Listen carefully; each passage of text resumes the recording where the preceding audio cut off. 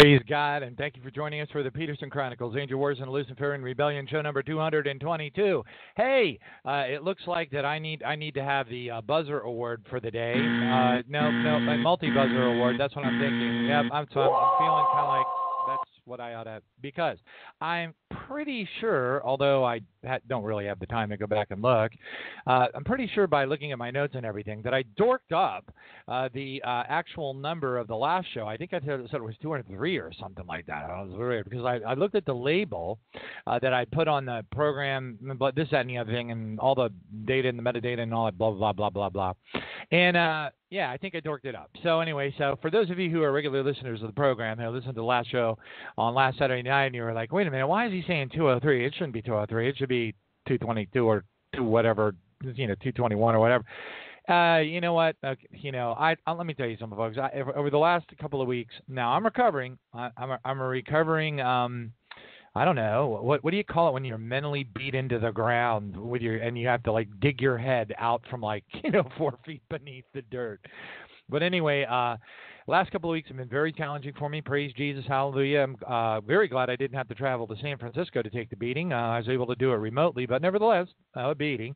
Very hard, very challenging. And then on top of it all, the computer crashed. My work laptop just absolutely, in all my years, oh my goodness, 30 plus years, I have never had a computer just go, pow.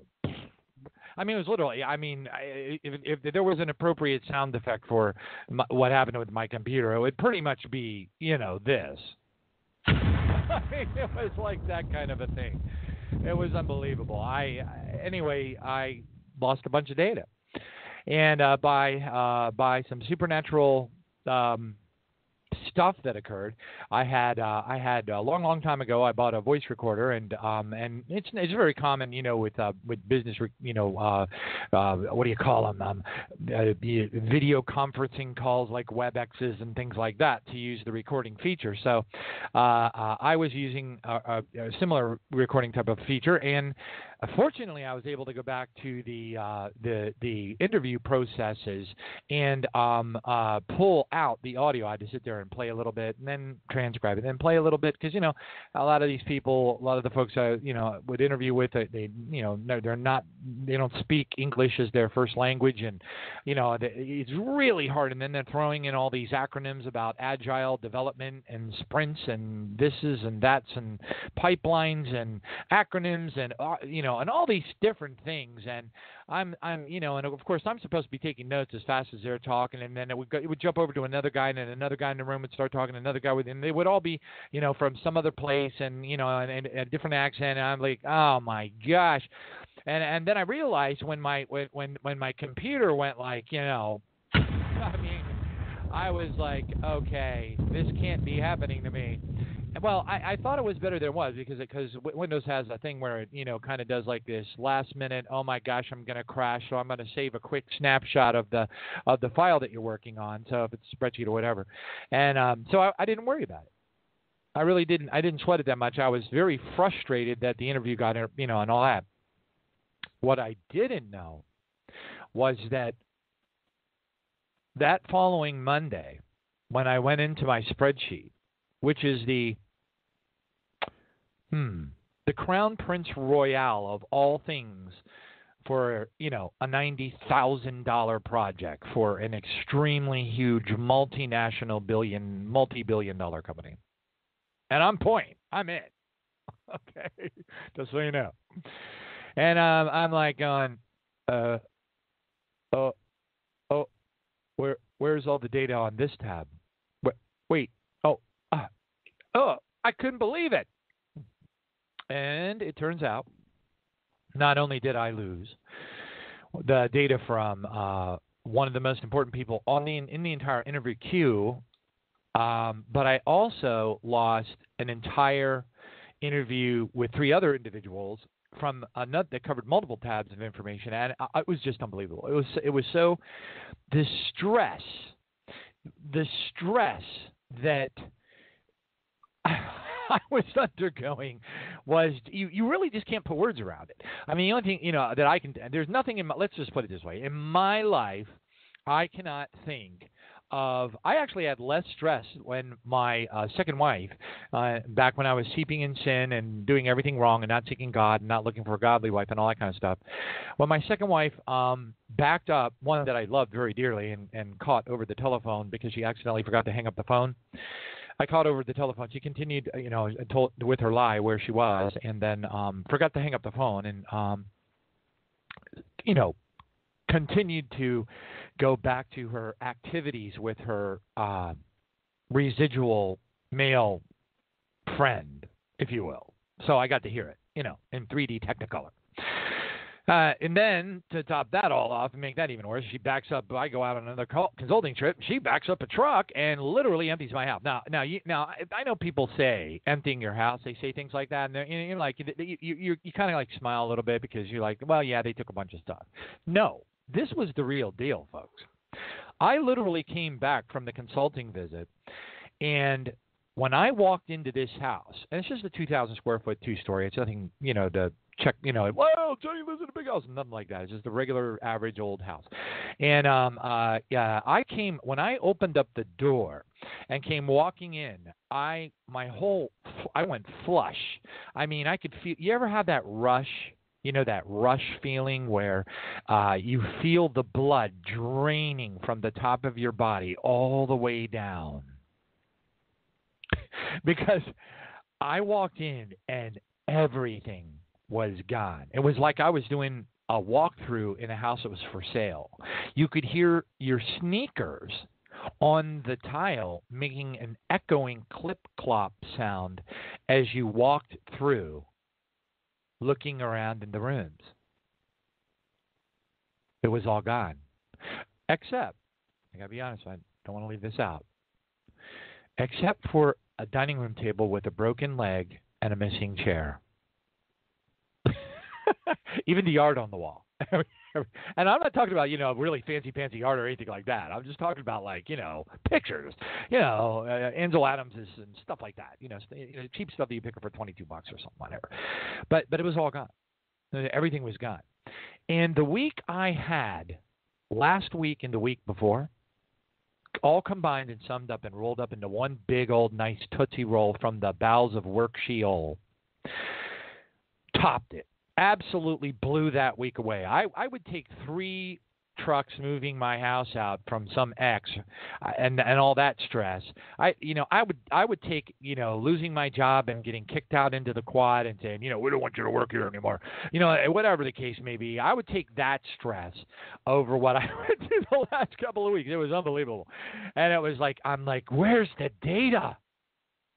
And then, thank you, Jesus, I discovered that some of the recordings had worked, and long story short, after quite a bit, I mean, literally 2 days worth of going through all this, all these recordings and pressing play for 2 or 3 seconds and then pause and play and pause and play and pause and taking notes and pause and play and pause and play and taking notes, I finally was able to repopulate some of the tabs and get everything back together. And I could go on and on and on, but anyway, it's just been incredible. So there's my excuse.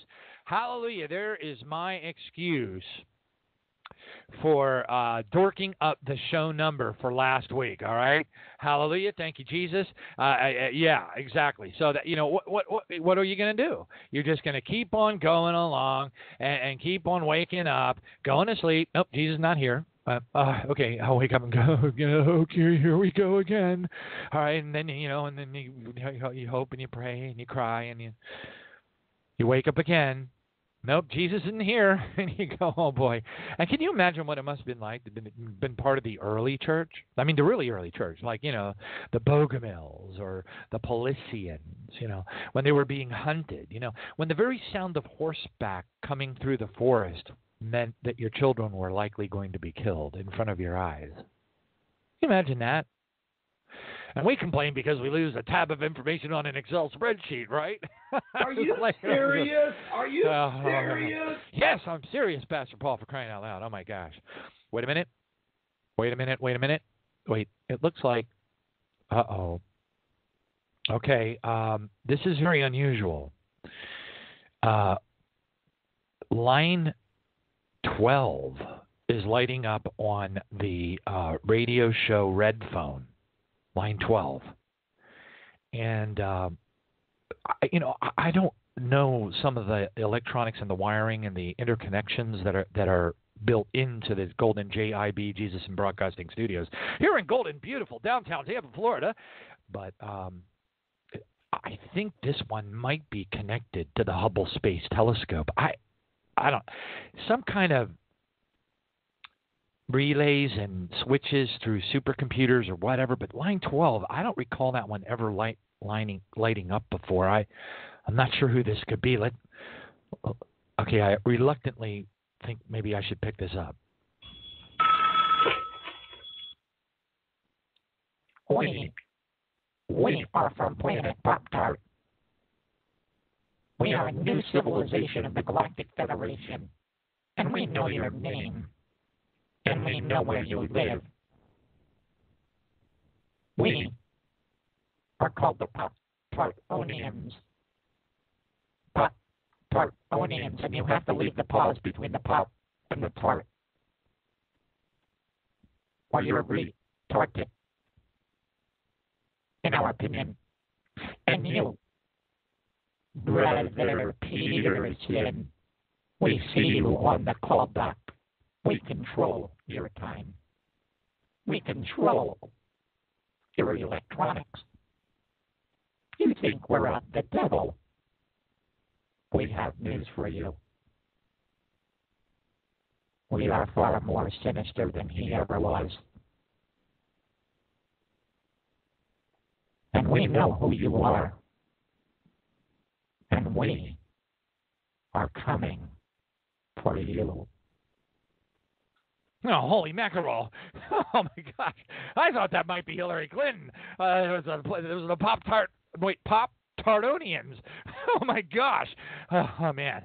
Boy, hey, yeah. Come here. Over here. Come this way. I'd much rather get on that helicopter than deal with the Pop-Tartonians. Oh, man, holy mackerel. Whew. Oh, man. Oh. Hey, do you remember this? Do you remember this? I don't know. A lot of people, I think, have forgotten this. But did you know that guy who gives me, I don't know, he gives me the heebie-jeebies. But that guy called Greg on the 5, the 5 on Fox News. And all I got to say is anybody who can watch that program, the 5, and come out of watching it, without some sort of brain damage, you're a better person than I am. I cannot possibly. I mean, are you kidding me? And that whole Kimberly Guilfoyle thing and all that creepy weirdness, and people coming forward out of Fox going, I can't work here anymore. I've been here for 10 years and I can't stand it. They're telling me to praise Trump and I can't. They're telling us what to say. It is a Trump propaganda station. I quit. And it's true. It's documented. A lot of these people coming right out and they're doing just like Trump, and they're twittering it out there. I can't wait until somebody comes out, right out on stage at one of the White House press conferences and says, we are from planet. I'm kidding. But anyway. But listen to this. You remember that this guy Greg on the 5 came out and actually said this. I'm going to play this for you. Listen carefully to what he said. Now, is it because, he cruises around YouTube and says, oh, gee, that's really fascinating. I wonder if that's true. Do you think he's a personal friend of Fitzgerald? Do you think he knows what's going on in the House of Windsor? Why do you think he said this? Or is he one of them? I don't know. This is really weird. He said it live on the 5. Listen to this. Picks announced so far have all been white men, so the pressure is on. Trump transition officials insist that the team the president-elect ultimately puts together will represent a cross-section of America. And goodness gracious, they've really only announced 3 or 4 actual picks, Greg. You think you can maybe, hold on before they say it's, too white and male? There's not a single reptile in the cabinet.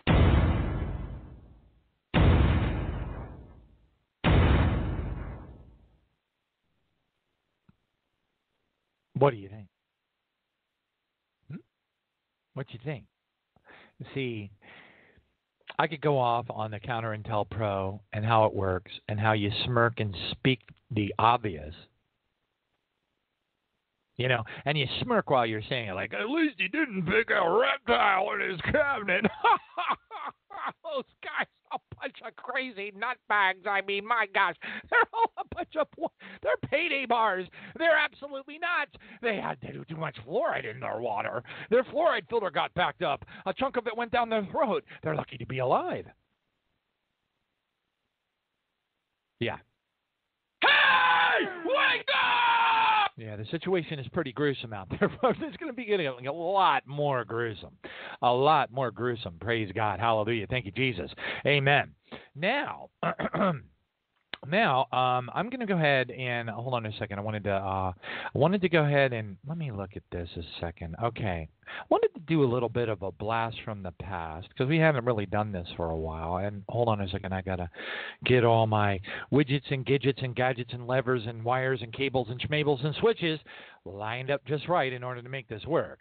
Okay. So let me see if I can find this. All right. Cool. There we go. All right. Yeah, that's the one I wanted to get. Okay, here we go. What I'm going to do is I'm going to play. Listen very carefully. Because while this guy is, without a doubt, the fringiest of the fringe, I mean, if there was like, if there was like a parsec of the universe that was known as parsec fringe, this guy's already like 30 million light years past the edge of that fringe. Okay? But I believe him. And he believes that Jesus is God and is his Lord and Savior, which is really cool. And supposedly worked inside the Black Ops and in deep Black Ops and, unacknowledged special access programs and all that kind of creepy Phil Schneider stuff. And had been privileged to meet as a physician with, entities. But anyway, I wanted to play this. This one is entitled Hillary Clinton is a Draco Reptilian Monstrosity, and it has a long explanation and even mentions some things about Obama. It's kind of long, but I wanted to play this because, quite honestly, I know parts of it,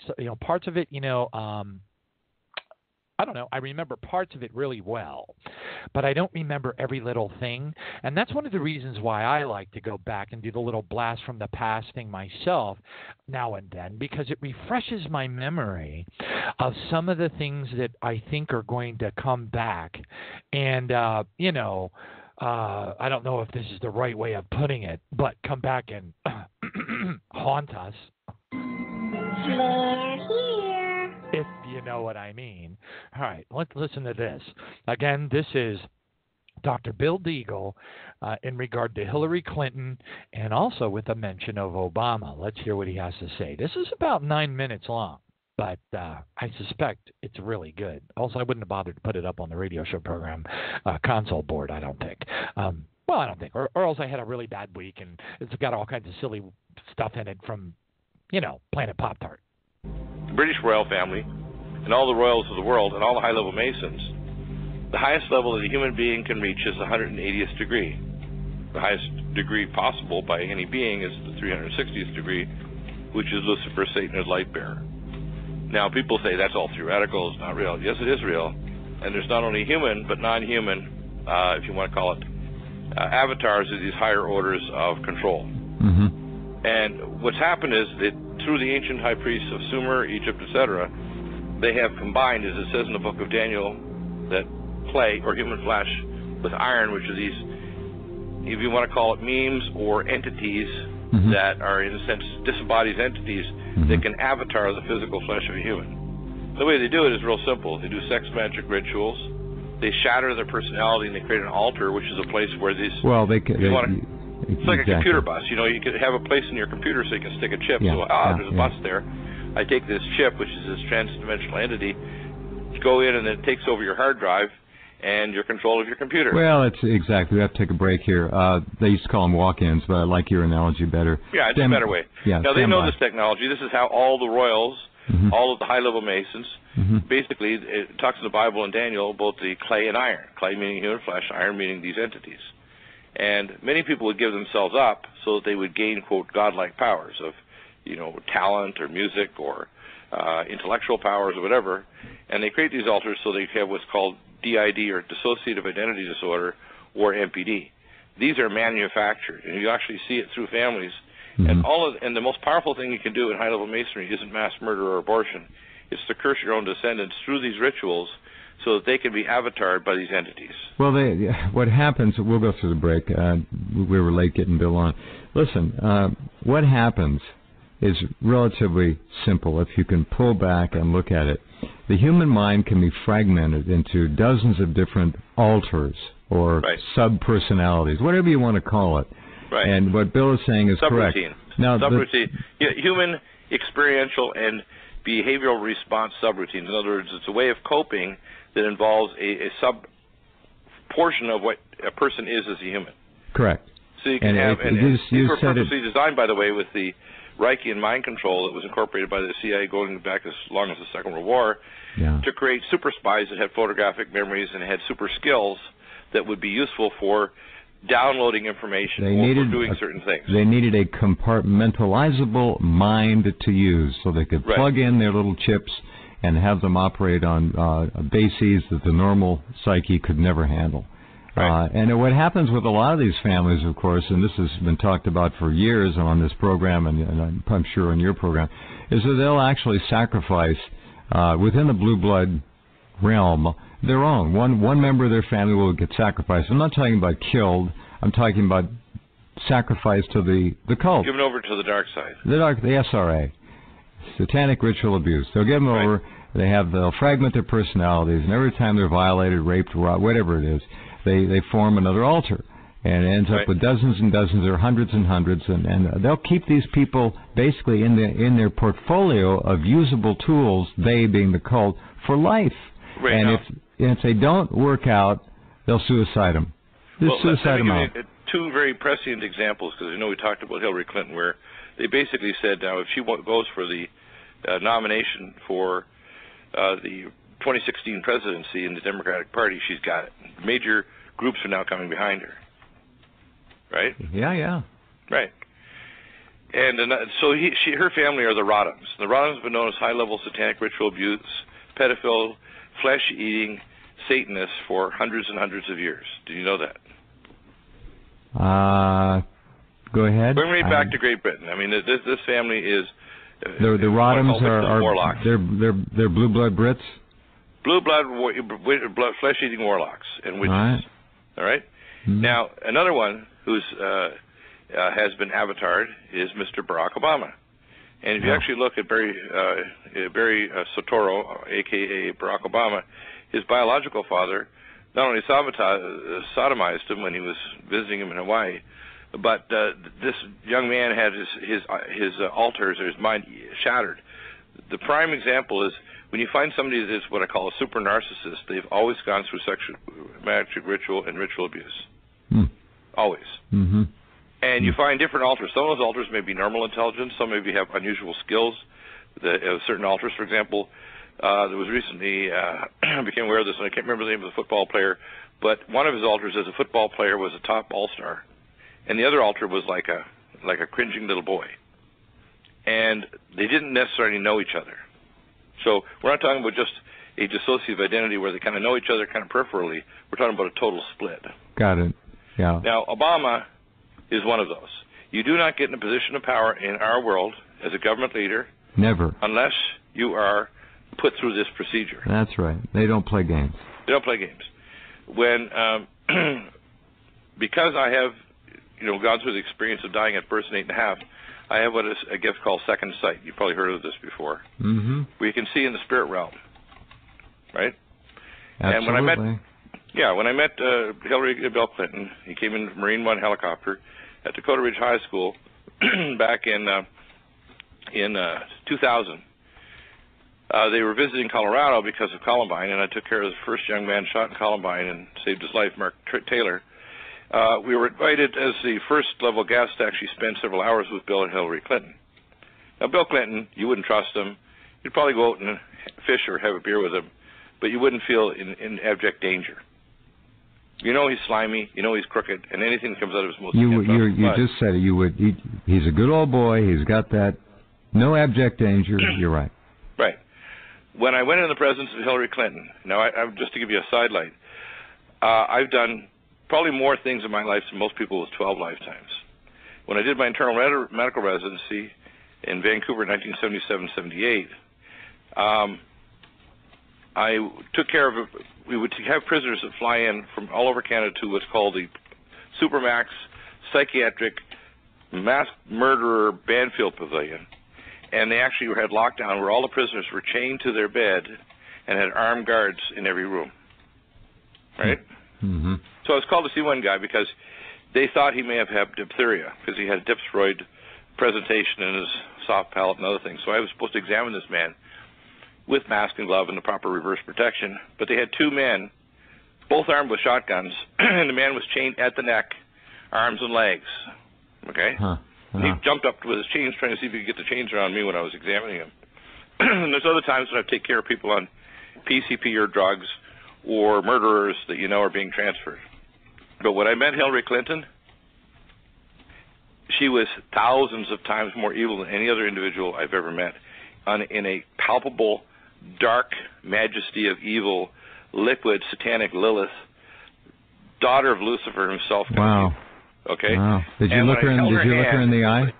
Yes. I looked in her eye, straight in her eye, mm-hmm. and what I saw was not a diminutive, relatively short, plainly dressed, but, cold-faced. Her hand was as cold as a wet mackerel, mm-hmm. and her stare was like looking right into death. Mm-hmm. But when I looked at her, I could see in the other dimensional plane, not a 5'3" or 4" diminutive female. I saw a 14 to 16 foot Draco-reptilian monstrosity.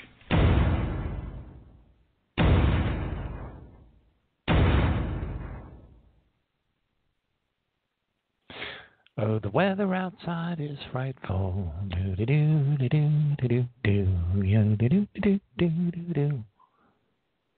Weird. You know what?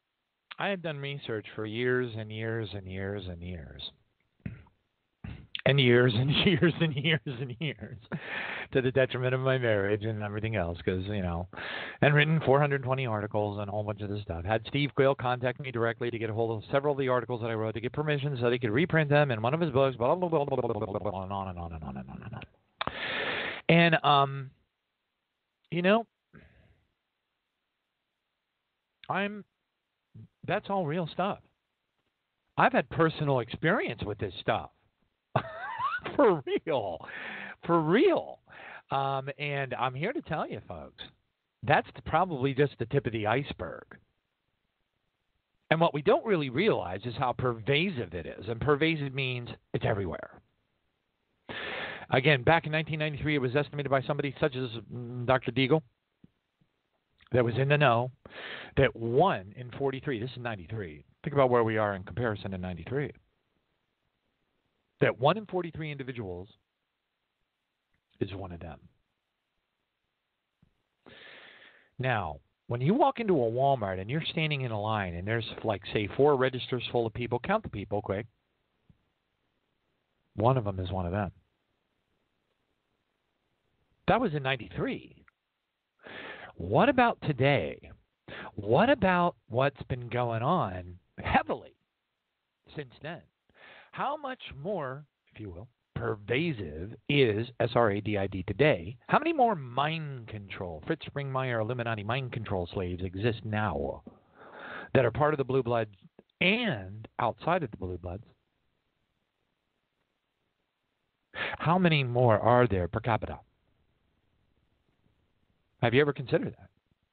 If in 93, 1 in 43 was one of them, e.g., not even a human at all, okay, then with all the programs that have been in play now on a global level, all right, I've heard some wacky stuff like, alien abductions have subsided over the last couple of years and everything. I'm like, baloney. No way. All lies. All lies from the devil. If anything, it's way, way worse. The situation, and by the way, as time goes on, Lucifer's technologies and his minions' methodologies become more, well, effective. See, that's one of the things that I have a hard time sometimes explaining to folks. I've had a conversation with a pastor who's traveling around with another very famous pastor, and they're doing divine healing and everything like that, and it's really wonderful. Praise God. I praise Jesus. Now, I was born and raised in that. I was born and raised going from place to place, with my mother from one, essentially Smith Wigglesworth revival to another. And so to me, that while I gush with tears and I'm overwhelmed with the presence of the Holy Spirit like anybody would be, and just like, oh, wow, praise God, to me, it doesn't have the same allure that it would have to somebody who only in the last 8 or 9 years has been, even aware that it existed. In the beginning, when you first are in the presence of all that glory, you're really taken by it, and you just want to be around it continuously, and you almost become kind of like a Holy Spirit groupie, which is cool. I totally get that. But again, if you're being unproductive and you're just following around everybody and going from one seminar to another seminar so that you can sit in the audience and go, hallelujah, hallelujah, thank you, Jesus, and go out in the Spirit because they're waving their hands and saying, in the name of Jesus, and you're falling out and all that kind of stuff. But really where Jesus wants you to be is on the stage, you see. Where Jesus wants you to be, not necessarily on the stage, but, in the forefront of the performance of the Great Commission. Okay? Jesus doesn't need more multitudes standing in the multitude, if you know what I'm saying. Jesus needs more people getting out there and waking other people up and touching their lives and changing their lives, whether that's by giving and helping and doing, wonderful giving financial things, or touching people's lives, or reading the Bible to old people, or witnessing to people, or whatever it is, or laying your hands on them and binding and casting the demons out of them, or starting a prayer vigil and getting together with people on Skype, or whatever the case may be, and whatever it is that the Lord is leading you to do, that's where God wants us to be. Part of that calling, part of that activity, not a recipient of the activity, as much as an active performer of the works that were laid before us before the foundations of the earth, that were written in our books, as Psalm 139, verse 16, that were written in our books before we were born. And that's where God and Jesus Christ, our King, wants us to ultimately be. The more of us that are out there, kind of like doing stuff, right? Good, loving, kind, Jesus-y, Mark 16:18, binding, casting out devils, setting up intercessory prayer, warrior groups, and all that kind of stuff, and prayer rooms, and all these things. It's a combination of the whole deal, right? Amen? But I've been on the phone. I was on the phone with a pastor that's traveling around with another much more famous pastor doing the divine healing thing, from town to town to town and all that kind of stuff. And they ran across an SRA DID victim, and it stumped them. Yeah, but I already knew that would be the case because of what I went through. God made sure I went through what I went through so that it became experiential. Because you can read all the books that you want to. You can bring all the guests and all the Douglas Riggs and all the Danny Duvals that you want, and Preston Baileys and such on the show that you want to. But at the end of the day, all you're hearing is you're just sitting in the audience. You're just another testimony, and you have your wow moments and oh my gosh, I can't really believe that's happening. But it's like watching a TV show.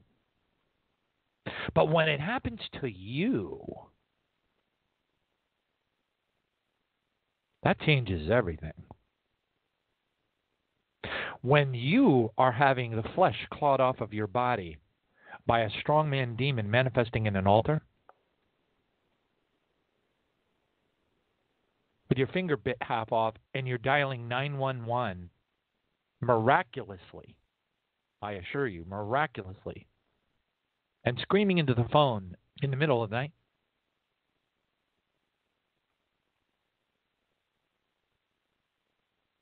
when you wake up the next morning and you see an imprint of your head in the drywall with blood streaks coming down the drywall,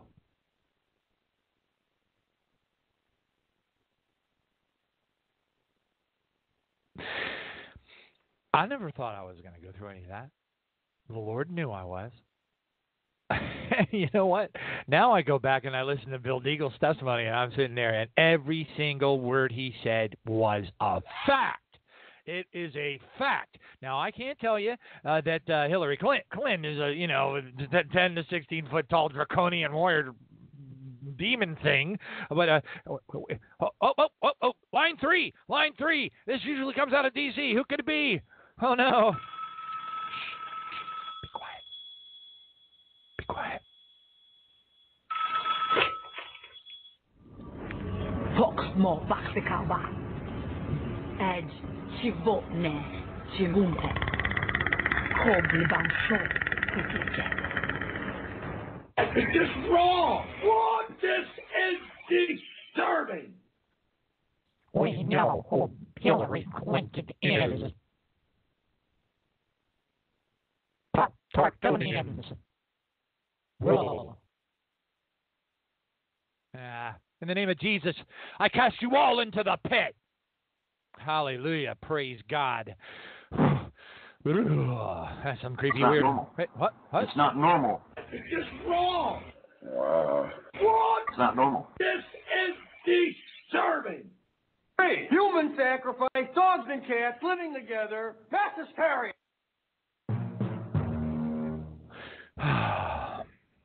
Some really weird stuff. Makes you want to go like this.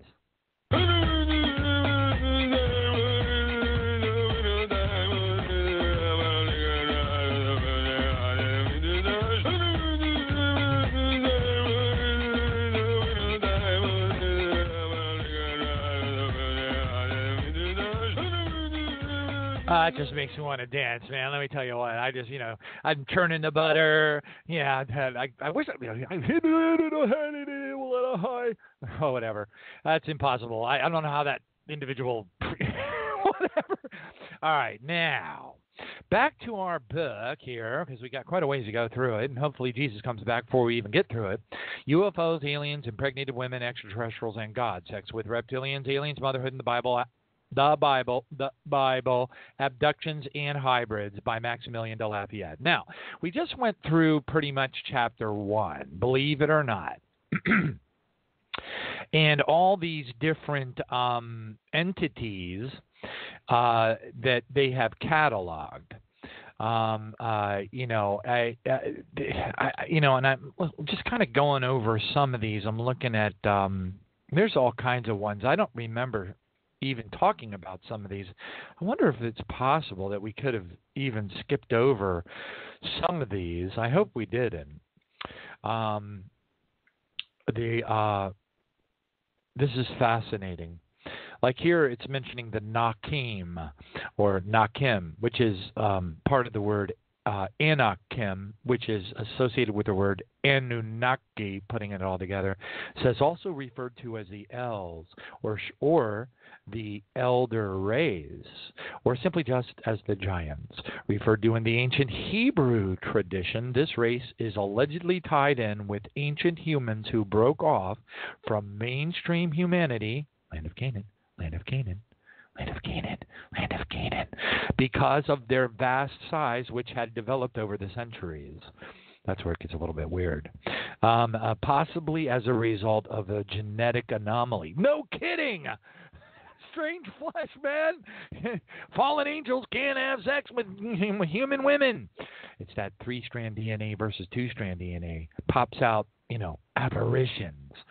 12, and in some cases much higher, oh boy, it's amazing. And they have it goes on and says that they are allegedly been encountered in deep underground cavern systems all the way from Alaska down in Mexico, and are believed to have interstellar traveling capabilities, which is fascinating because when you go back and you listen to some of the other testimonies that I have on the radio show console, you have folks that testify that they were taken, people that, whistleblowers and such that, testify that they've been on spaceships, very, very large ones, and that there were giant beings on them, on those spaceships. So very fascinating.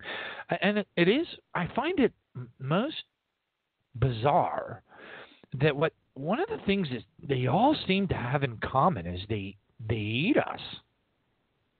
I mean, not just the reptilians, but the Greys. They have to, like, I don't know, do awful things and then turn parts of us into like a porridge and anyway, I'm not going to go into that. But anyway, it's but you know, and the giants, the Bible's not shy about saying they eat us. You know, it's Numbers 13. Read it. It's just like, and there's been movies made about these things. You know, they hint around about it in various movies. It's unbelievable. Let me see here. Have that handy. I have I got to recall the actual keywords to type into the console because I've got like hundreds of these sound bites. Let's see. The term was it's on the tip of my tongue. But there was an old sci-fi movie from back in like the 60s. Oh, that's what it is. I think it just hit me. Yeah, here it is. It's 1 minute and 21 seconds long, and it's just a short little title I gave it, "To Serve Man." But check it out. This is from a very old sci-fi picture. Listen to this.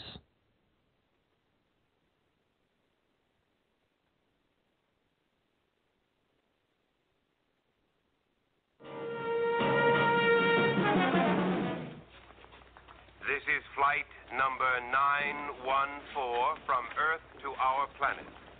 We will be taking off in 3 minutes. Mr. Chambers! Mr. Chambers! Don't get on that ship! The rest of the book, To Serve Man, it's a cookbook!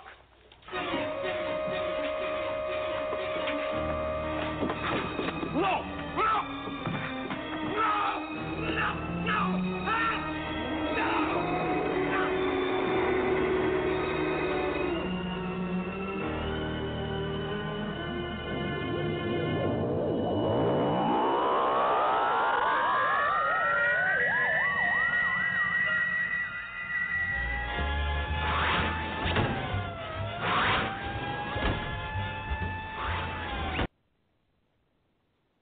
We know where they took them.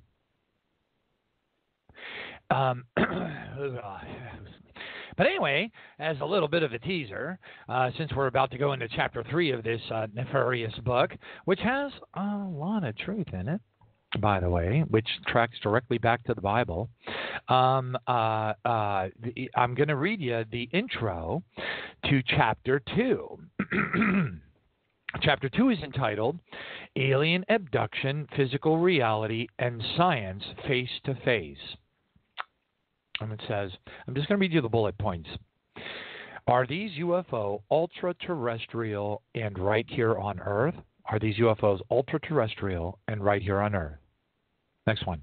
Many reports of alien abductions even include power rods used to paralyze abductees, just as fairies wield magic wands. The next one. One of the most interesting comparisons between aliens and fairies is that both are interested in stealing babies. But you didn't know that about aliens. Most people don't. I do. Next one. Aliens abducting women, impregnating them, and later abducting them again. Now, that's pretty common knowledge. Well, you know, for some of us. The next one. Many people report being tagged during frightening sessions on UFO operating tables. Must be talking about chips. Next one is alien abduction. Dr. John Mack, Carl Sagan, Bud Hopkins, and female abductees. The next one is John Mack ushers in a new era in UFOlogy. Next one is abductees say that fevers and other illnesses sometimes disappear as a result of an abduction. Next one is some women say their captors have taken them to nurseries where hybrid babies are being raised. That's actually quite common. Next one, Dr. Edward J. Hansian or Kansian. I don't know what to make of it ultimately, and I'm basically somewhere between being a disbeliever and an agnostic. I suspect that one's just jam-packed with fascinating stuff. Listen to this. The abduction phenomenon could ultimately present mankind with a fourth blow to its collective ego. Wonder if that correlates over to the concept of the fourth kind. The next one is the skeptic's position. The next one is abductions and rape, ? Next one is shared cultural delusions. Next one is how do they get sperm samples out of the male abductees? Next one is the aliens themselves don't typically wear clothes. Don't typically. Sometimes they do. They do. And oftentimes the logos that they have on their metallic suits are, well, the same logo as the Trilateral Commission. Get it? Scientology? It's all connected, folks. Mary Roach, the aliens have chosen instead to perform their exams using Earth kitchen equipment. What's that? That sounds like Jonathan Kleck. You're going to need a spatula to get your chin off the ground on this one. Next one is, men may be telepathically shown a picture of a naked female acquaintance to facilitate, I don't even want to go there, UFO abduction, anthropology, and race fear. Let's see here. What else do we got? Oh, boy, this is a big list. I have to read a little bit faster. All right. Connections between UFO abduction panic and witch craze in Europe from the 15th to 18th century. Wow. Symbolic concerns over the coming of outsiders carrying off women and breeding with them. Another one. Connection between the UFO phenomenon itself and race is curious and bizarre. Another one. Neo-Nazi groups are obsessed with the idea of extraterrestrial bloodlines in human groups. Yes, non-white men are abductees too. Alien abduction, reality facts, hypnosis, and psychology face-to-face. The abduction phenomenon began in 1961 with the case of Betty and Barney Hill, which actually is not true. It's just when it, started to bubble up into people's, purview. Alien tests and procedures performed on them seem focused on reproductive this and that. Why? Because of the hybridization program. Great Tribulation. Control. All right, it goes on. Abductees come from all walks of life, age groups, and ethnic backgrounds. Abductees examined by psychologists are not diagnosed as being schizophrenic or delusional. Many therapists attempt to explain abduction accounts as screen memories, masking the repression of other abuses. The theory of sleep paralysis is a common neurophysiological explanation, but it is a poor argument, according to this article. Most abductees remember some elements of abduction of the abduction experience prior to hypnosis. Next one, bizarre explanations for the abduction phenomenon. Some abductees have small scars or scoop marks on their bodies. Some women abductees have suffered from various internal complications, including a high incidence of ovarian cysts. Does the alien abduction phenomenon represent some new form of psychiatric illness? Or is it possible that what abductees claim is happening to them is really true? Presentation of events which occurred during alien abductions. That'll be creepy. Visual perceptions, paralysis. Abductees are stripped. Physical examinations, tools used, communication, post-abduction syndrome, and conclusions. Clinical discrepancies between expected and observed data in patients reporting UFO abductions, implications for treatment. The expressible response of most clinical and lay individuals upon hearing a UFO abduction account would be an immediate dismissal. How surprising. Kind of like 9/11, right? Areas of discrepancy. Absence of major psychopathology. Individuals claiming alien abduction frequently shows no evidence of past or present psychosis, delusional thinking, reality testing deficits, or hallucinations. Modicum or homogeneity is in several respects. I don't know what that means. I'll have to look it up. The first and most critical question is whether our subjects' reported experiences could be accounted for strictly on the basis of psychopathy or mental disorders, and the affirmative answer is no. Concordance of reported data. In the abduction scenarios, however, both specific details and themes repeat themselves with surprising regularity. Whether the individual has had previous contact with the literature of abduction seems to make little difference, of course. The abduction scenarios and hypotheses, about 20% of these highly concordant abduction scenarios are available spontaneously at the level of conscious awareness prior to hypnosis. Wow.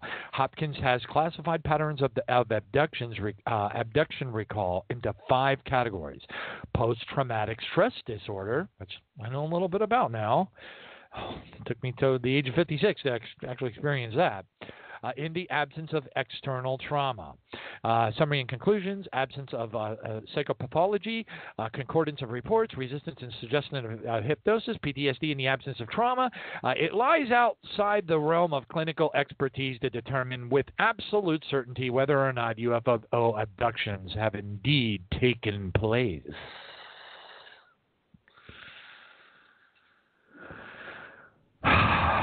Well, my research indicates that it's not only are they taking place, but it's far, far darker than the Hall of Horrors and Dulcie even begins to touch upon.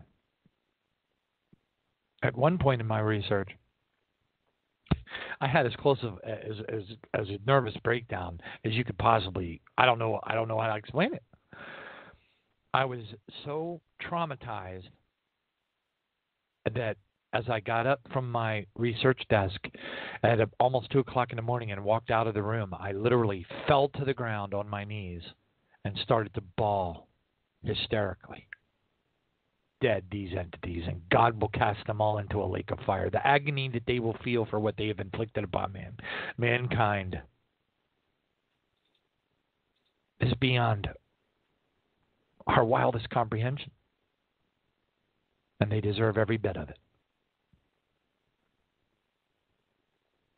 That's why we spend all of our time praying for the lost, that God can have mercy on their souls as he has on ours. Praise his holy name. Thank you, Jesus. Hallelujah. And on that note, let's go ahead and see if we can bring on Brother Lauren Pedersen. Hallelujah. Here we go.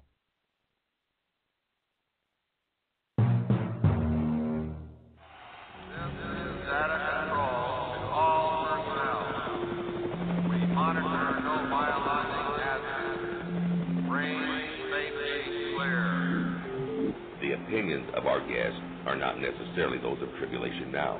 TribulationNow.org, TribulationNow.net, TribulationNow.com, Facebook.com/Tribulation Now. Or for that matter, heck, they may not be anyone else's opinions. So, be a good Berean, Acts 17:11, and search the Scriptures daily to see if it is so. May God bless you.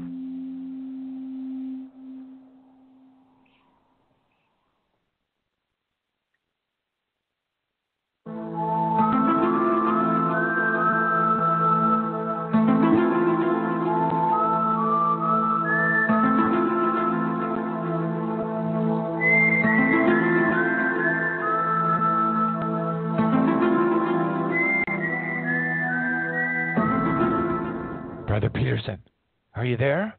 Hey, don't tell anybody. We know. Do the Pop-Tarians come with gifts of Pop-Tarts? You got to have the for pop, everyone? Pop-Tarians, yeah. Pop-Tarians? They come in peace with Pop-Tarts for everybody. Exactly. Wait. Here we go. Your mothers will never buy Pop-Tarts again without thinking of us. I like Pop-Tarts, especially the brown sugar cinnamon ones. They're like my favorite. Yeah. Yipper, skipper. Wow. A lot to think about this morning. Man, yeah. You got my head spinning. I got to get a grip. I know, right? It's all about, this.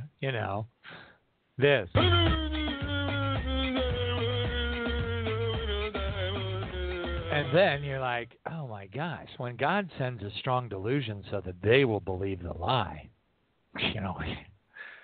that's like a euphemism. I mean, he's really toning it down. Yeah. Hallelujah. Yeah. Okay, well, first up is I remember watching that episode you referred to. It's To Serve Man. It's Twilight Zone, episode 89. I looked it up. It's on Wikipedia. Episode 89, Twilight Zone. So I remember watching that, and that's quite a, the play on words and play on realities. I like how they spun that show at the very end there. And so that show, playing on words, playing on realities, it exemplifies so much of what we every day take for granted. We just assume things, okay? We just assume things, take things for granted as realities, or that's just the way it is, without looking past the facade, behind the curtain, to check it out. Is it really that way? What does to serve man really mean? Okay, well, it may mean different things to different people, different beings. Okay, so in this case, they were as a cookbook to cook up mankind, right? But we take a lot of things for granted, and it's just, our lives are busy, and we just, in order to get through the day, we assume things, right? So, like, okay, if you're super paranoid, you don't know when you turn that switch on in your car, if it's going to blow up on you, so you better go out there with one of those mirrors to look underneath the car to check for bombs, and have electronic sniffers, and everything. I mean, just go through all the whole 9 yards of checking your car out before you even turn it on, because you never know, okay? You never know if you want to get super paranoid, okay? All kinds of things, right? So we don't have the luxury of getting super paranoid about every single thing, to check every single thing out over and over and over again. That would be like the definition of insanity, right? So we assume things. To get through the day, we assume things. Okay? But then it becomes a habit. And so then just to get through another day, we assume that what we're hearing on the news, the 5 o'clock, 5:30, 6 o'clock news is the truth, never digging any deeper, because we've been working all day, we're tired, our brains are frazzled, our bodies are shot. We just don't have the energy to dig any deeper, so we just assume that what we've been told is the truth. And so we're led down the proverbial, path to destruction in so many ways. And boy, John just said this morning, he's been through the last couple of weeks through the blender effect, just shredding him, losing that data, okay, and the pressures, incredible pressures, when you're on the spot and you got to deliver and you can't deliver because your computer just crapped out, okay. Well, I know what that's like too, losing files. I try to be computing safe, and everything, but there's just times when things just crap out on you. So this past week, I have this nice big, I don't know how big it was, but a big, nice LCD screen TV in the living room, right?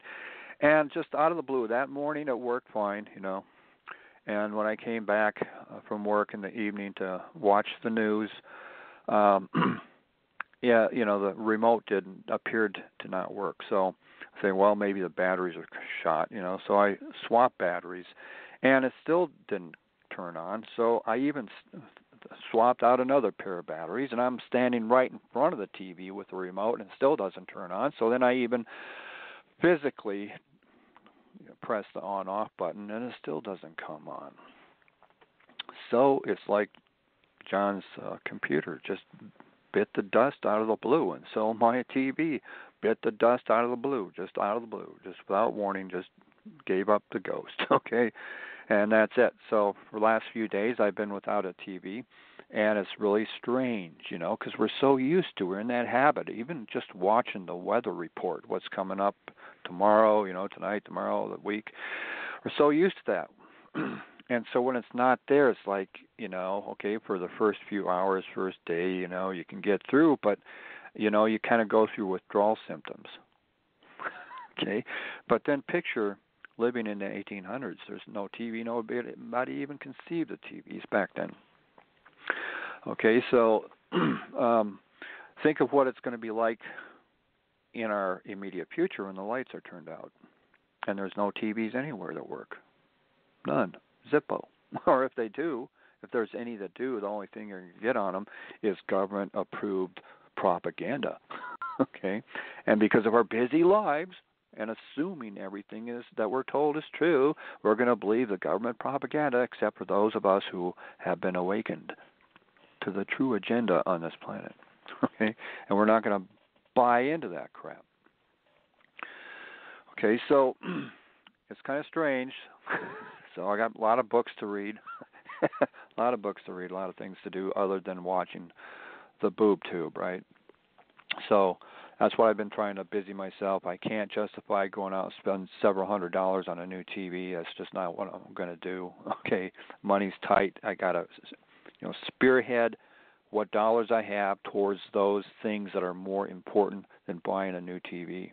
So if I can find like a freebie someplace or somebody at a rummage sale's got a small TV, then I'll pick one up. But I'm not spending my hard-earned money for the luxury of a big screen TV, smart, especially a smart TV. I don't want one of them anywhere near me. Period. Okay, so we get into all these assumptions and just to get through another day and et cetera. So it's kind of difficult. I understand it. John understands it. A lot of us understand it. It's difficult to unplug from the matrix and to question what's behind the curtain, and even to try to delve, to pull the curtain back and examine what's behind there. It takes time. It takes effort. You have to rise above the occasion and dig in your heels to become like laser focused, determined to discover the truth about things. And again, this plays over into our churches. Okay? So we go to church to be a good Christian. We go to church every Sunday or Saturday, whatever your flavor is, your persuasion. And Wednesday nights and, Bible studies and youth groups and all this stuff, saturated with going to church and stuff. But we're going through the motions. Again, we're making assumptions that what the preacher's preaching up there, or what the Bible study leader is talking about, and the Bible is true, and don't bring it into question, okay? Or if you do bring it into question, you're automatically branded a heretic, because you don't know anything and they know everything, that kind of thing. So we assume things, and so we don't typically would ever imagine that preacher up there might be a shape-shifting reptilian, okay, that can quote the Bible just as well as anybody else can, but with a little slight here and a little slight there, okay? It sure sounds like the Word of God, but there's a little nuance here, a little nuance there that taken together, if you can kind of step back at a fair enough distance to get a perspective, you can see that all those little nuances lead to a different conclusion, okay, that leads to destruction. So you're not going to be able to see that unless you can disconnect from that reality, from that matrixed reality, and step back and take a more observant role of things, and certainly ask for discernment from Jesus, from the Holy Spirit, okay, to get the lowdown on what's going on. So a lot of our churches are compromised, folks, even though they're preaching and teaching the Word of God, but is it the full Word of God? Okay? Or do they have a secret agenda behind the scenes leading to wrongful conclusions? So I would fairly say that just about every church, not all of them, but so many churches are compromised in one way or the other. And so God is calling His people out of these churches to be His living church. Okay? I hope that makes sense to people. Because when the time comes, folks, we see in various countries of the world today, like take China, for example, they're going through the entire countryside and they're burning or tearing down churches or converting them into communist centers of education or whatever the case may be. They're actively persecuting Christians over there. Either switch to communism, swear your allegiance to the state, or if you insist on being a Christian, we're going to put the screws to you, even death. So a lot of Christians are being horribly persecuted over there, and we see other nations in the world that are horribly persecuting Christians. And so that will come to the United States. That reality will come here, where churches will be shuttered here en masse, and the flocks will be scattered to the four winds. Now, you either convert to your allegiance to making America great again, or we're going to persecute you and take you down and kill you. Okay? So, this Make America Great Again can cut both ways, folks. For those of us who remember what America used to be, we would like to tie into the upshot of making America great again, but there's a downside that they're not telling you about. So what if it swings to the extreme that you either swear your allegiance to making America great again, or we're going to persecute you? So we would say, hey, go after those traitors within the American government. Okay, great. But will it stop there, or will it continue to other groups, other peoples that do want to see America great again, but not at the expense of denying Christ in their lives? Okay? So we see like Google, for example, they've already, given themselves over to the Chinese way of doing things over there. So that those computer programs already exist. So it's just a simple implementation over here in America to do the same thing. So you have a social credit score. So if your social credit score doesn't line up with what the powers that be think it should be, then you can be denied a job, denied an apartment, a house, credit. You can't buy nothing, can't sell nothing. You're a nobody. Good luck living under a bridge or out in the forest, okay?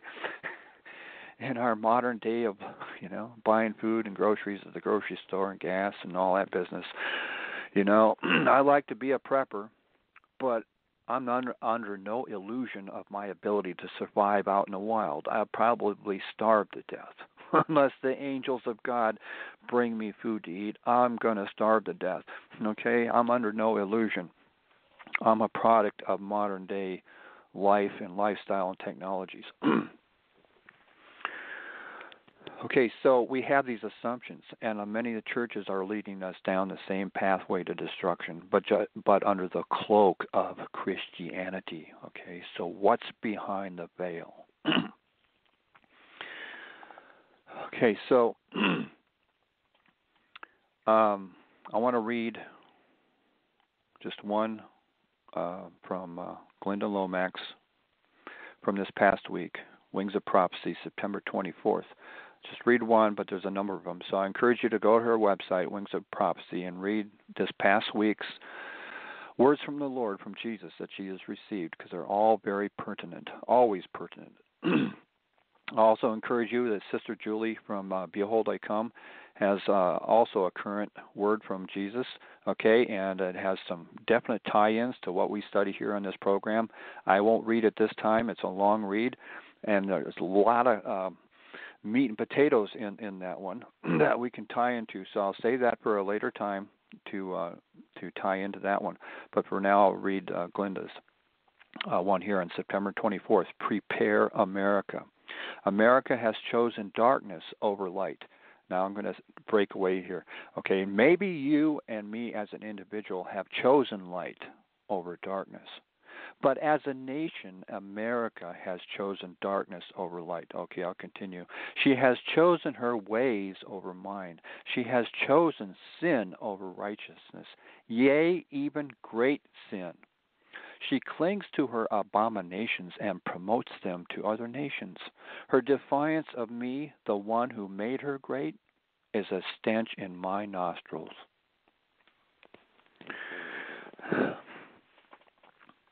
Okay, because America has chosen darkness over light, I will give her over to darkness.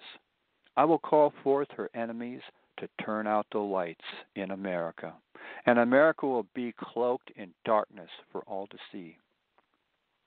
I called you to repentance, America, but you would not. Your haughty spirit has now spread to other nations, and your abominations have overflowed your borders and defiled others. I will give you over to the evil and perversion you have chosen over me, and it will be your destruction. Since you have not chosen what is right, but you have chosen evil over good, evil will fill your borders. Your enemies will trample you underfoot. They will take your women and kill your children. They will spare none, young or old. They will defile your land as they go, eating your crops and ruining your flocks. Famine will abound, and the people of America will be turned into the streets, as their homes will no longer be safe havens. Prepare, America, for I am calling forth your enemies to destroy you. No longer will you be called beautiful or free, for I will give you over to them, and none of the wicked shall be able to stand against me, the Holy One of Israel. As you have shown no mercy to others, no mercy shall be shown to you. As you have allowed those within your borders to slaughter the innocent, so shall your beauty be slaughtered, and you will not rise again. Long has the innocent blood of those you killed cried out to me, but I am long-suffering, giving you much time to repent. Yet you have not repented. You are haughty and scornful, wicked and perverse, and I will abide you no longer. There's your end game of making America great again, folks. Just as King Saul came upon the company of prophets, he was in the process of hunting down David. And King Saul came across this company of prophets, and the Holy Spirit came upon him, and he began to prophesy along with the prophets. So he misconstrued this to be as God's endorsement of his hunting down David, when in fact was God's last call to him unto repentance. Through President Trump's Make America Great Again efforts, America has been given one last opportunity unto repentance. This is America's last call unto repentance. But is America going the way of Saul, King Saul? Yes, unfortunately. What Jesus has just revealed in this statement, in this whole statement here, Prepare America, is that America has crossed the Rubicon, has crossed over to the point of no return. But this is it, folks. This is it. So if you happen to be benefiting from making America great again, you know, maybe you've landed a job that you've been out of for a while, or maybe you've had a job for a while, but now you're getting those pay increases and those perks and everything. Do not take that for granted. God's last mercy unto this nation before the bottom drops out. Use this time to prepare, because there will be no time once the bottom drops out. Italy right now is going through economic turmoil. It's about ready to fall apart. Okay? And we see like the nations in South America that are hitting the skids in their economies, and people are going hungry and starving and killing dogs and cats just to eat, and even each other just to eat. That is coming to America, folks. What we see going around in other places of the world, that, and we can even see some of that already having taken root in America. But it's going to get far, far worse, because God is going to give America completely over to the darkness that it has chosen. Okay. So it's going to get far worse. Now is the time to prepare our hearts, our minds. Study God's Word like there's no tomorrow. Pray for the lost, because once this happens, there'll be probably no time to pray for the lost. Pray now while you have time for the lost, that they may be found. Pray now for the foolish virgins, that they may become wise, because when this happens, there'll be no time to pray for anything or anybody. Okay, when 9/11 hit, I was numb for a week. I couldn't pray, I couldn't study the Bible, couldn't read it. I was numb for a week. When this next time happens, there'll be like 10 to 100 9/11s coming down at once. Just imagine what the shell shock is going to be. People will be walking in the streets totally like, hello, anybody home? You know, they'll be so shell-shocked out of their minds of what will happen that there'll be no comprehension. It'll be like they're totally drugged out of their minds. They just won't be able to connect with anything or anybody, okay? It'll be too late to pray for those people unless you're one of the chosen ones, and you can literally walk up to them and lay hands on them and cast the demons out and retrieve them right there. But if you happen to be numbed by what's coming up and you're basically like offlined for a while, you're not going to be of any use during that time, because you yourself and myself are going to be trying to recover from what reality has just delivered, you know, of being handed over to our enemies. And, you know, you're sitting in South Dakota, New York City, right? 9/11, okay, so that's far away, so that's, you know. But what happens if something like that happens here where I live or where you live, okay? Well, what's the response going to be? How are we going to deal with that? No TVs, no electricity, no radios, no nothing, no cars don't work, you know. We're thrown back in the 1800s. Are you going to make it? Am I going to make it? I have no idea. Outside of God's provision, no, I'm not going to make it. Okay? All right, now I want to swing back into something I've been kind of working on the back burner for a while. Okay, so I'm going back here to, it's a simple article, but it has a lot of repercussions. And the title is called Sweeping Gene Survey Reveals New Facets of Evolution. It's dated May 28, 2018 by Marlo Hood, and this is on phys.org/news. Okay, so that's where it was posted. And so I'm going to read some snippets from Marlo's writings here. And here goes.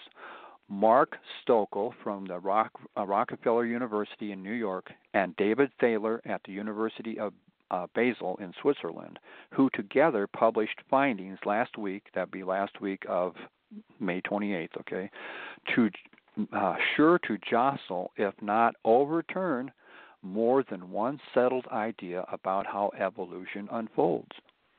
It is textbook biology, for example, that species with large, far-flung populations, think ants, rats, humans, will become more genetically diverse over time. You know, over time, thinking, you know, like hundreds of thousands of years, millions and millions of years. And then it goes on here. Okay, but is this true? Is that true? Stokel says the answer is no. He's a lead author of the study published in the journal Human Evolution. For the planet's 7.6 billion people, 500 million house sparrows, or 100,000 sandpipers, genetic diversity is about the same, quote unquote, is about the same, he told AFP. The study's most startling result, perhaps, is that 9 out of 10 species on Earth today, including humans, came into being This is what maybe the controversial part, 100,000 to 200,000 years ago. Quoting, "This conclusion is very surprising, and I fought against it as hard as I could," Thaler told AFP. Now, Thaler's a hard-nosed evolutionist, and he's saying this conclusion is very surprising, and I fought against it as hard as I could. Continuing, "That reaction is understandable. How does one explain the fact that 90% of animal life, genetically speaking, is roughly the same age? Was there some catastrophic event 200,000 years ago that nearly wiped out the slate clean?" Then skipping over some paragraphs, continuing, "In analyzing the barcodes across 100,000 species, the researchers found a telltale sign showing that almost all the animals emerged about the same time as humans." Continuing through some paragraphs, quoting again, "But the last true mass extinction event was 65.5 million years ago when a likely asteroid strike wiped out land-bound dinosaurs and half of all species on Earth." Continuing through some paragraphs, quoting again, "And yet another unexpected finding from the study, species have very clear genetic boundaries, and there's nothing much in between." Now, that's very interesting. A lot of interesting tidbits here. There's a lot mentioned here once you tap into some of these things. So take, for example, this last sentence I quoted. That one of the unexpected finding from the study, species have very clear genetic boundaries and there's nothing much in between. One of the very foundations of evolution is that one species can evolve into another species. I mean, man evolved, the great soup ponds, genetic soup ponds, primordial soup, created this and that, evolved this and evolved that, and then we get to the great apes, and from the great apes came the proto-humans, and then humans, and eventually humans, human beings and everything. We evolved from the great apes, that kind of business, the theory of evolution.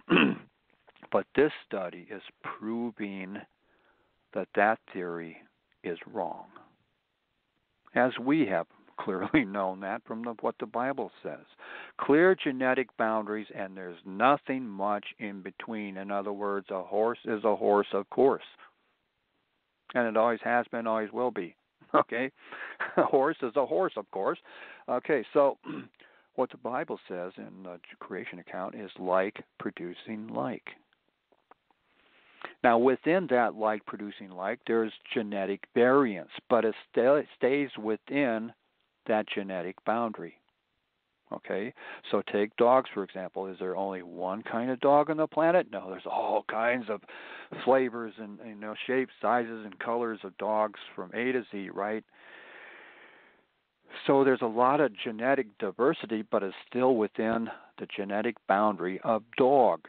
The dog doesn't somehow, billions of years from now, turn into a cat, into a horse, into a cow, into a salamander, into a human being, that kind of business.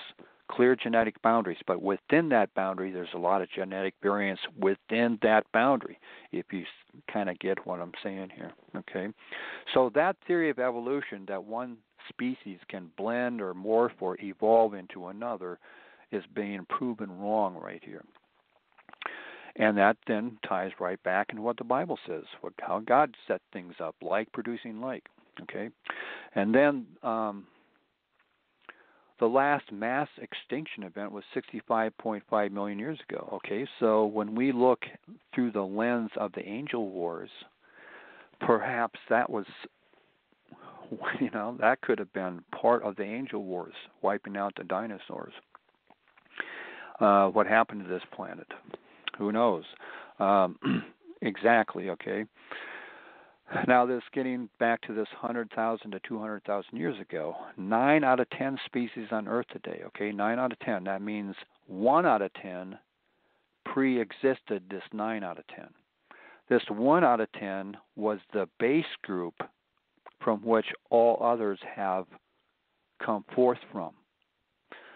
So something happened 100 to 200,000 years ago that nearly wiped everything off the planet, except for that 10% that survived. And out of that 10% comes forth 9 other species. 9 out of 10 species came into being back then, okay?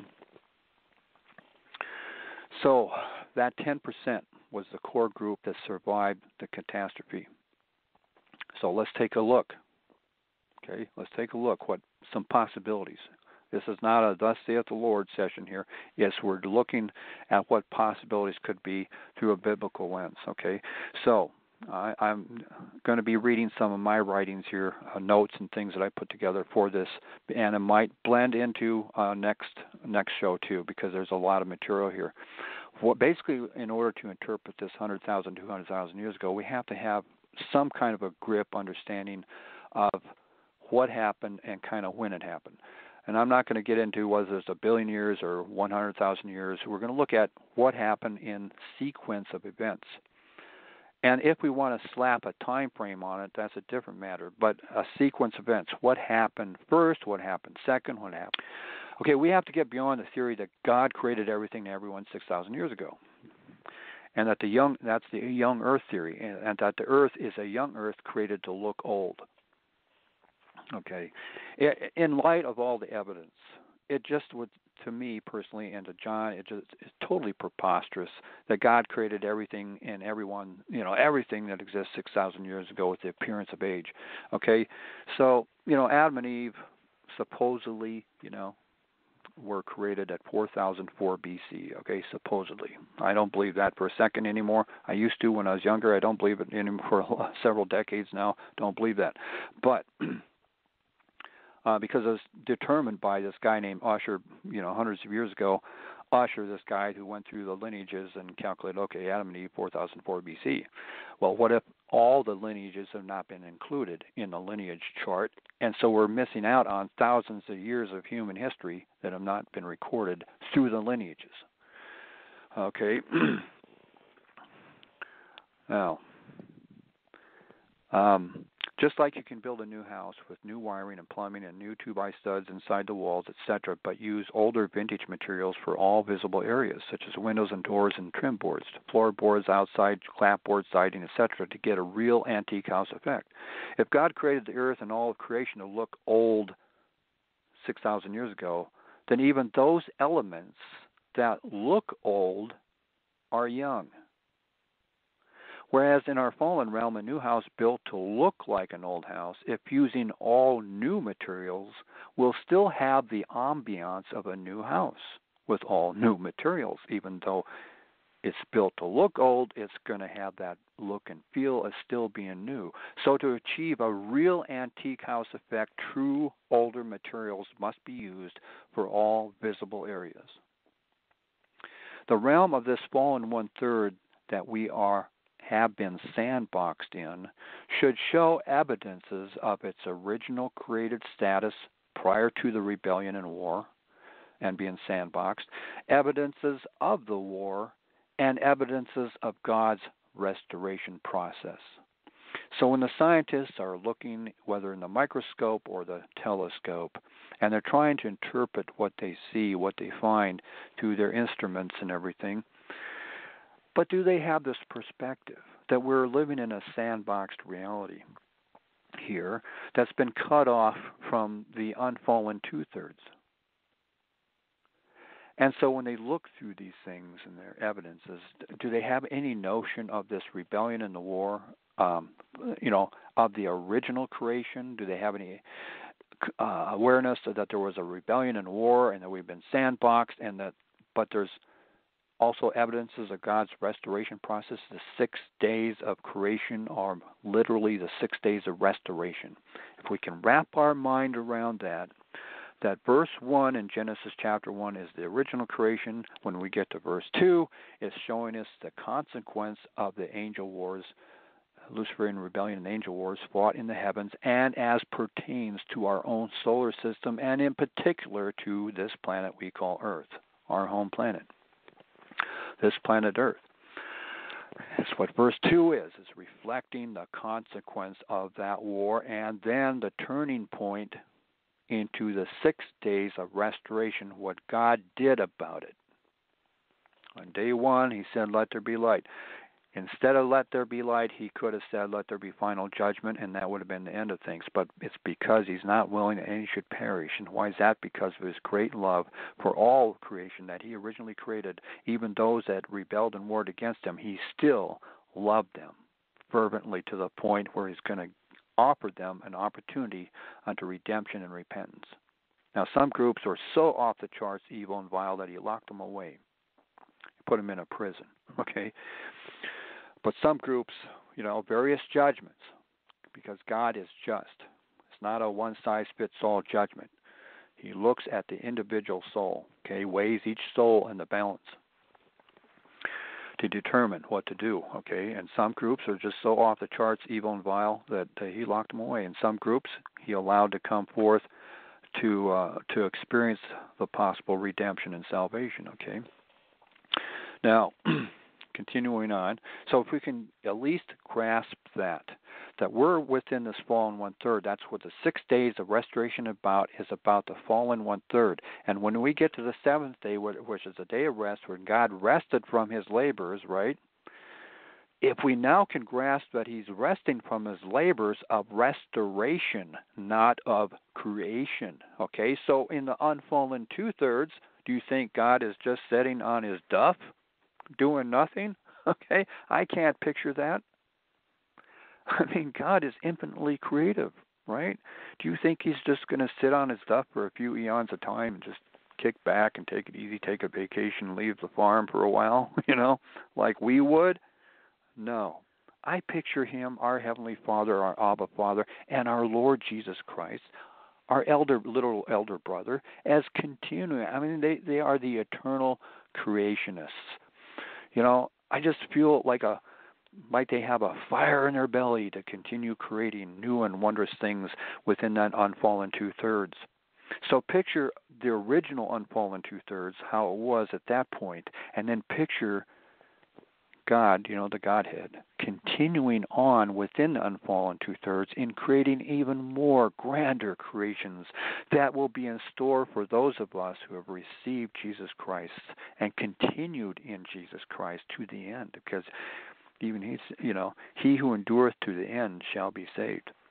You have to finish the race. You can't just enter the race and then quit. You got to finish and cross the finish line. But just think of the wonders that he has in store for those who cross the finish line. Okay? The wonders that he's continued to create. Wonderful things. Okay? And so, but this fallen one-third has been sandboxed, and it has not been expanded. Okay? It has not. It cannot. God would not allow this evil to expand any further. So it's limited by the sandbox effect. Okay, so if we can get a grip on that, what the seventh day really means, that he rested from his labors of this restoration of this fallen one-third, but in the unfallen two-thirds, he continues. Do you think for a moment that the Holy Spirit, even if God the Father took a break, do you think the Holy Spirit took a break ever? Ever took a break? I mean, it would all fall apart. All of creation would fall apart. Okay? If the Holy Spirit was not continuously active in all of creation.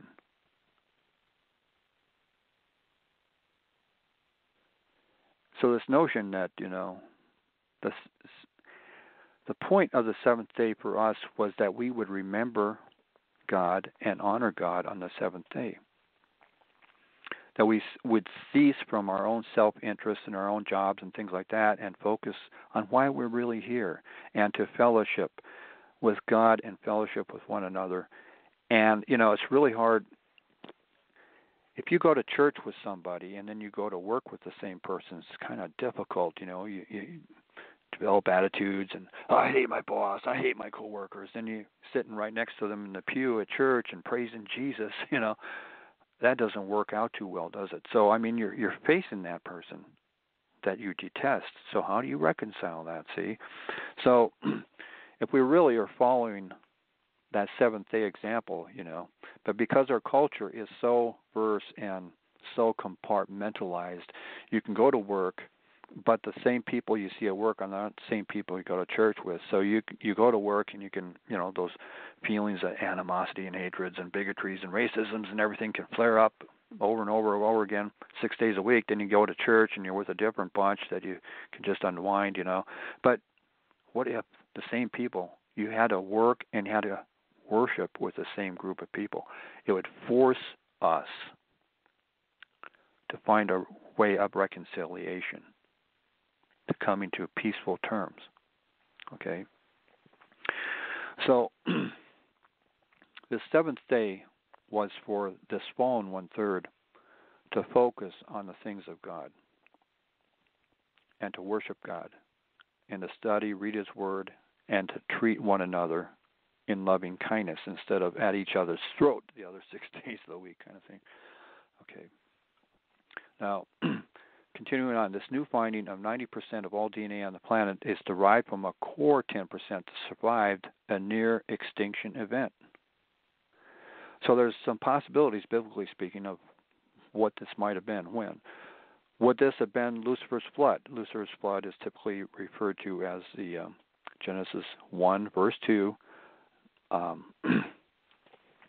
as one of the consequences of Luciferian rebellion war in the heavens was called Lucifer's flood on this planet because the planet, Earth, had become a watery graveyard. Or what is this referring to Noah's flood? We know that Noah's flood. Now, some people believe that Noah's flood was just a regional event. But if you happen to believe that Noah was highly intelligent, highly capable person, and he was in tune with God, do you think God would have, hey, Noah, I want you to build an ark, put all these animals on there, and ride out the great flood? But it was only a regional flood, and so everybody else on the planet survived. Everybody else, all the giants and Nephilims and all the genetically altered plant and animal life, all that other stuff survived, but just in this region, all got wiped out, and that's why God had Noah build an ark. I mean, come on, folks. Logic 101. You got 120 years to prepare for a flood, right? You're going to build an ark, or are you going to pack your bags and leave the area? Logically, you're going to pack your bags and leave the area. Just get out of harm's way. It's simple. What would you do? You can build an ark. Let's say out here we got this Lake Pactola. So, if God would reveal to me that 10 years from now it's going to blow out and it's going to flood this whole area. So I got 10 years to prepare. So it's got to have me build a boat and ride out, ride out a dangerous flood, or just pack my bags, sell everything I got, get in the car and leave. I think the simple solution is just, sell everything you got, pack your bags, get in the car and leave, okay? Or get on a camel, get on a horse, get on a donkey, whatever. Walk, okay? Just get out of harm's way. 101 here, folks. No. To me, Noah's flood was global because this infestation of the serpent creatures and the Nephilim, the watchers and stuff, was global in scope. And so it had to be dealt with globally. Those Nephilim creatures and those serpent creatures weren't just in one region on the planet. They were all over the place. And now we're going to examine how that might have come to be. Okay? So I don't think that this 10% that survived was Noah's flood, and I go on to explain why. I think the most likely possibility is the Tower of Babel. And I'm going to be getting into this, and it's going to turn into the next episode show here to get into this. But I'll continue here. Lucifer's flood, Genesis 1:2, and the earth had become without form and made void. Now, I mentioned this many times before in recent shows here. Void of life, made void. It was void of life and formless, unrecognizable, ravaged so bad that if you didn't know it was the earth, you wouldn't know what planet it was, or even if it was a planet. That's how bad this planet had become. As one of the many outcomes of the Luciferian rebellion and angel wars, throughout the fallen one-third of creation, the earth was rendered a watery graveyard, unrecognizable as the earth, even perhaps unrecognizable as a planet. So it could be assumed that if the earth was made void of all life, with DNA, the life that was here before that, the DNA is shredded, the blender effect, is shredded to pieces. Then there would not even be a core 10% to survive to rebuild life on the earth. Planet was made void of all life, It was a graveyard. Nothing survived here. That's what that second verse is telling me. Okay? Without form and made void. Previously to this, it had a form and was full of plant and animal and highly intelligent life forms. What a devastation, huh? So during the 6-day ages of restoration, God then literally rebuilt new life forms from previously existing DNA building blocks. And if anybody listened to Tribulation-Now this past Sunday with Elena Matthews, just look at John's archives there. Is just this past Sunday he had a guest, Elena Matthews, who basically said the same thing, that DNA is like Legos, building blocks, okay? That's what it is. You can build anything. If you got the building blocks, you can build anything you want with them, okay? So God is taking these previously existing DNA building blocks that had been shredded to pieces during the war and the watery graveyard effect, the blender effect. But God also introduced, so he's building new life forms from these existing building blocks, but he's also introducing new life forms originating from outside the sandbox fallen 1/3, from within the unfallen 2/3, perhaps, if in one specific case, even directly from the throne room itself. Now, the fallen angels, nor fallen Lucifer himself, also being sandboxed within this fallen 1/3 of creation.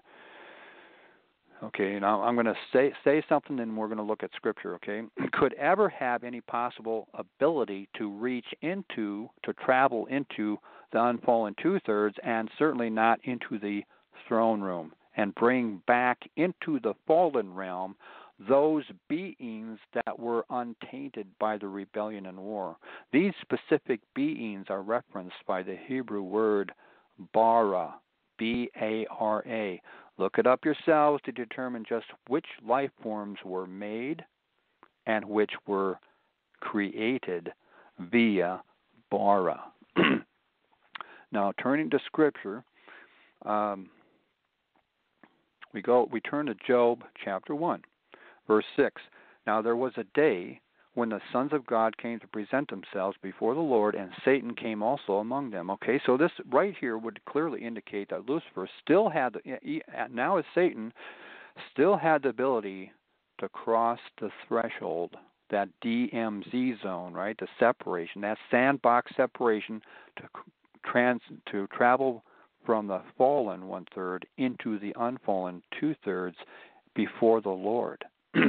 Now, keep in mind that Satan, when he was Lucifer, he was the high priest of the 9-stone covenant that's clearly referenced in Ezekiel 28, verse 13, okay, and other verses within the 12 to 19 stretch, that he was the high priest of the 9, so he had a direct audience with the Most High, with the Godhead. He became a mirror image of the Godhead, so that's why even today he can portray himself as God the Father. For those who want to believe that God is only the Father and there's no Son, no Holy Spirit, okay, he can portray that. Or if you want to believe in Jesus, but you're not really anchored, okay, he can portray himself as Jesus. And he can portray himself as the Holy Spirit, okay? Because he was there. He absorbed it all. And he's a mere reflection. So he's reflecting that back, but now it's corrupted. It's that little bit of leaven here, a little nuance there, a little change there, that kind of thing, that can lead us off, off stray, lead us to our own destruction. Now here he's appearing among the angels, the sons of God, and he's appearing. So he still has access to doing this. Okay, and the Lord said to Satan, from where are you come you? Where are you coming from? Then Satan answered the Lord and said, from going to and fro in the earth and from walking up and down in it. Okay, so it's clearly making reference to the earth. But I would venture to say this also includes the fallen one-third, that he can travel here and there within the fallen one-third. But in this particular instance, he's coming from planet Earth and crossing the DMZ zone into the unfallen two-thirds and going before the Lord with the other sons of God. Now, when the fallen one-third was not yet fallen, it was still perfect. And Satan, in his position as Lucifer before he fell, he traveled into these areas that comprise the fallen one-third. He traveled here.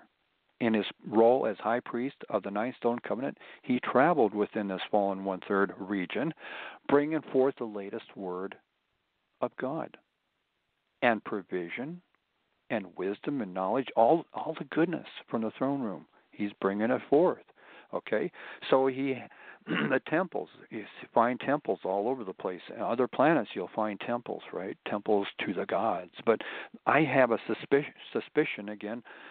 Reading Ezekiel 28:12 through 19, it mentions about sanctuary, that he polluted his sanctuary. So what if that word sanctuary can also mean temple, that Lucifer and the angels had built temples as Stargate type of things, so they can just zip here, zip there, zip everywhere, and they go into the temple, and that's the temple called the Temple of God. But it's where Lucifer would come, zip here, zip there, to present himself before the peoples of those respective planets to bring forth the latest word from God, and then to take back prayers and petitions and praises back to the throne room. Okay, that was his role, high priest. That's what he did, day in, day out, all over creation. And so now he's presenting himself again. So, okay, when Mr. Trump became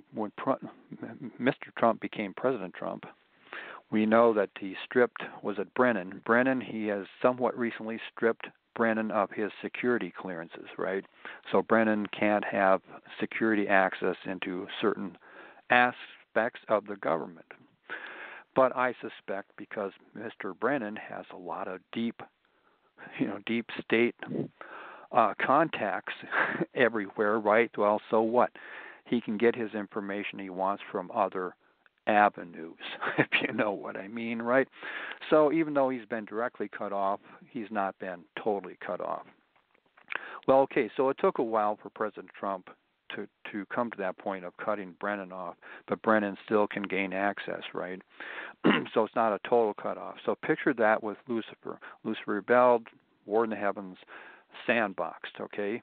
But Lucifer's security clearance to cross over that divide and enter in amongst the other unfallen sons of God to present themselves before the one true God, right? Lucifer still had his security clearance to do that. Now, I suspect, though, when Jesus went to the cross and went into the bowels of Sheol for 3 days, 3 nights, and came back up, Lucifer was stripped of all his security clearances, even backdoor. He's been totally cut off. That was his and the fallen realm's final call unto repentance. So when Jesus descended in the bowels of Sheol, in my opinion, that was the last call unto repentance, even unto Lucifer and his gang, last call. And what did they do? Did they repent? No. They jeered at him. They made fun of him. They catcalled him. The mockers and smockers and abusers. They just even turned it all up even more so, because they thought they had Jesus right where they wanted him. Okay, but guess what, folks? Imagine their embarrassment. 3 days and 3 nights, and that's in our reality, right? In our space-time reality. Imagine in the realm of eternal time, right? Imagine their embarrassment. Imagine their feelings of defeat and misery and turning against each other. You see, when we have a common enemy to fight, then we kind of lay down our personal differences and focus on the common cause of fighting a common enemy, right? But when that common enemy is defeated, then we return to our own personal vendettas against one another. We can return back to backstabbing and rumor mongering and tripping people up and pulling the rug out from under them and laughing at them and all that business, right? Picture that happening here. That all of hell, the fallen 1/3, Lucifer and his gang, are all united in catcalling and jeering Jesus because he's right where they want him, right? And then when he rises up again from the dead, imagine the stunning silence and shock and awe throughout the fallen 1/3 realm. Plans, their well-laid plans for eons of time failed. They thought they had him right where they wanted him, and they failed. Imagine now that they turn against one another, even more so than before they became united against Jesus. Imagine now how ripped apart Lucifer's kingdom is. And imagine now in his fury and his rage through fear and punishment, he bears down on those who were once loyal to him. He bears down even to his most loyal ones because he's Mr. Egocentric. Okay? And his top plan failed. And everything is falling apart, so he's going to even dig deeper into that realm of rage and fear and punishment to bring order out of his chaos. His way of bringing order out of chaos. God's way. His way. Okay? So his plans were foiled. And so the church was born. The church of Jesus Christ was born and has moved forward. And so when he and his angels are cast down to the earth once again, implying that there was a former time when they were cast down, but then they lifted themselves back up. And that's born, as hinted at in Ezekiel 28:12 through 19. It's towards the end of that stretch. You'll find it. The origin of the phoenix is right there in the verse. Okay? It's right there. And the origin of the phoenix is also referenced, but not typically understood as such, in Isaiah chapter 14, the famous 5 I wills. So Lucifer is uttering these 5 I wills from a POV point of view from being earthbound. When he was first cast down, and his angels cast down, kind of like phase locked into here, or maybe the solar system, I don't know, but their determination to rise above those 5 I wills, to rise above, to defy God's judgments. And so the war continues. Okay, the war continues back and forth, even into our time and beyond. So right here, and God is saying, where are you coming from? As if God didn't know, right? Okay. Well, and then the same thing over here in Genesis chapter 3, Adam and Eve had just sinned, and they're hiding themselves. And verse 8 here, chapter 3, verse 8, and they heard the voice of the Lord God walking in the garden in the cool of the day, and Adam and his wife hid themselves from the presence of the Lord God among the trees of the garden. And the Lord called to Adam and said to him, where are you? There's a lot here. The trees in the garden, there's a physical reality to that, but there's also a supernatural reality to trees of the garden. Okay, that I'll probably delve into next time or something. Our